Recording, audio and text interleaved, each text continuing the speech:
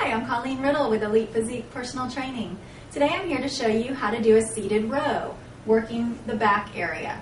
What I want you to do is sit down, put a slight bend in your knees, grab the attachment, roll your shoulders down and back, and drive the attachment to your sternum and squeeze. Perfect. Right again. Again, you want to squeeze like you're holding a ball between your shoulder blades right here. Now be careful not to round forward. Sometimes I see people losing their form, and that can strain your lower back. So make sure you're nice and tall, abs are tight, squeezing that upper back. Good job.